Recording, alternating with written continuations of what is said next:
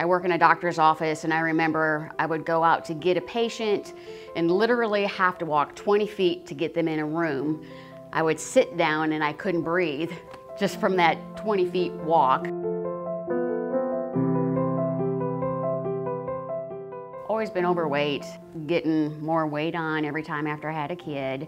It was a struggle trying to keep up with them. My youngest one in particular was very upset for me being overweight, and I remember him writing me a letter that broke my heart reading it, that they want you to live. They want you to be around, and they want us to take care of ourselves. I think a lot of patients that are obese feel like the world's kind of turned on them, and so they come here and they know they have an ally and we're on their side. I had one pair of jeans at the very, very end that was a size 26, and those were to where I had to sew them, iron little patches on them to try to keep them together because I couldn't find another pair of jeans. And when I found out our doctors were doing the sleeve, and I was like, I'm on board. I want this done. I want it so bad. So they've made a very bold and brave decision to make this lifestyle change, to get control and say, I'm going to take control of my own fate and I'm going to have this surgery. After surgery, I went home, everything was good. Every morning I would weigh, and you're like,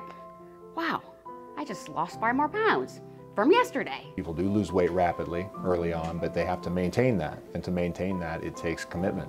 And I've maintained for 4 years. Can never say that, ever. As soon as you lose the weight, you're going right back up.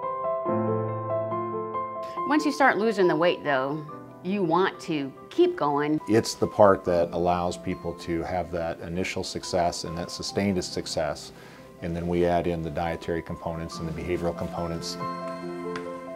At work, I'll run up and down the stairs a couple times.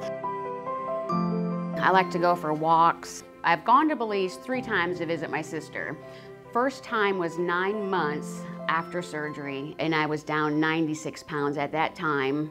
It was awesome to sit in the airplane without the seat extender. When you see people come back at 30 and 60 and 90 days or 6 months or a year, and they've lost 80 or 100 pounds, and you can see that for the first time now they have confidence, and they have the confidence to go out and take the world on, and they feel so much better. That makes it worth it. It's the most rewarding surgery I do. This was my journey. This is what I've been waiting for. I'm going to be around a lot longer to be with my family, with my husband, with my kids.